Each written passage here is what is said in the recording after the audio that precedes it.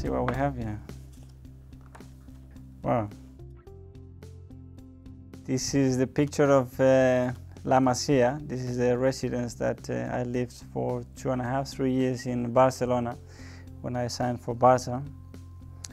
And that's where I share rooms with Iniesta, Xavi, Puyol, Victor Valdez, Pepe Reina, a few of them.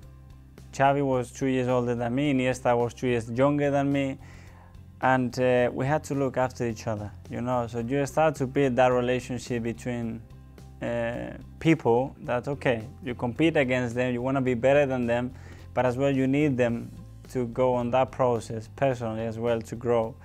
And I think that was probably the most important period of my career, because that's where I really believed that I could be a professional player. But together I knew that the process has to be perfect, because the small details here were very important, and they wouldn't allow you to compete if you weren't good at school and stuff like that. So great memories.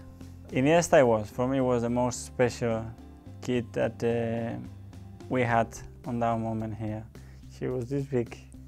He used to pick the ball and start running past players, you know. He was all wide like this, you know, really tiny, but as well great character, you know, really humble, really sensitive.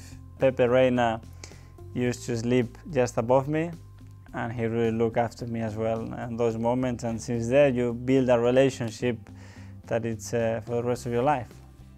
What do we have here?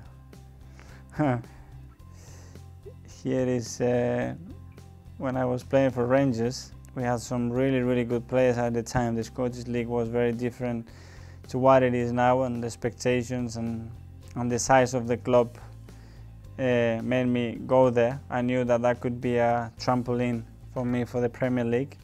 And I was 20 years old, and I shared great experience with a lot of players like Ronald de Boer, Fran de Boer, Claudio Caniggia, was Barry Ferguson. We had a really good team there. Well, from Rangers I went to Real Sociedad, which is my hometown, and it didn't work. But I wanted a different challenge. David Moyes knew me from Rangers, and he took a brave decision to take me there, because the style of football they were playing at that moment at Everton was very different to my qualities and abilities. But he believed that I could adapt. I went there, and straight away it worked really well. That was a funny thing. One day David pulls me in his office and says, Mickey, he said, Capello was down to watch the game on Saturday.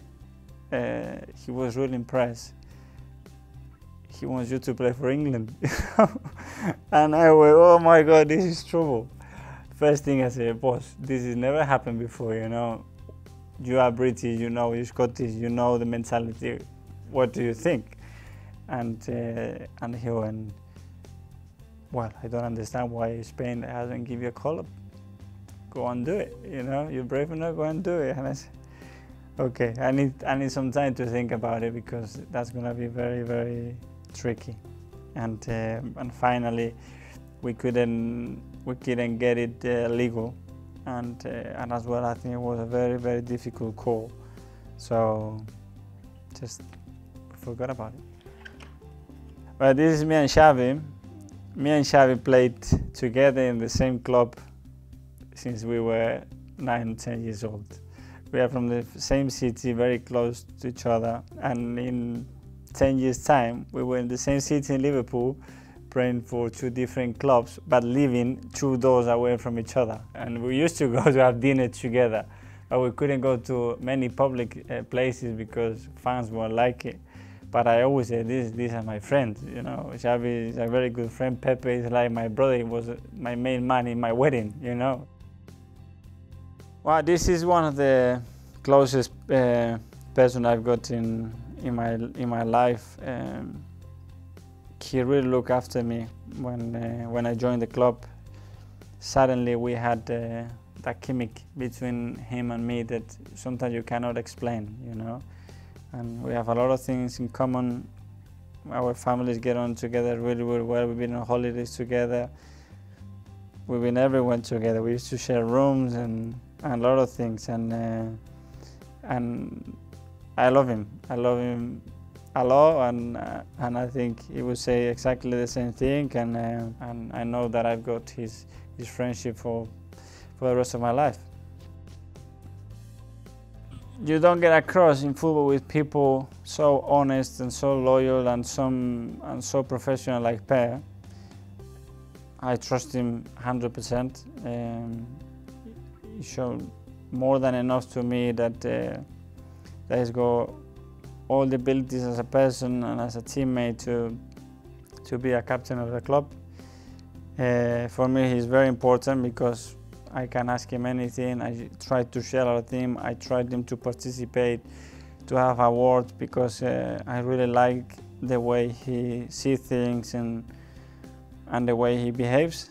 And I'm lucky to have someone like him next to me. This is a really nice picture. This is when Aaron scored the winner on the FA Cup final 2 seasons ago, and hopefully a turnover at the club. You know, it was 9-10 years almost without winning a trophy, and that was the first one. And it was hectic as well on the day when we were losing against Hull City 2-0. You know, to be lifting that cup here at Wembley, with the history of Wembley and with the Arsenal badge on your heart, it's unbelievable. And I think in 5 or 10 years' time, when I look at those pictures, it will be even better.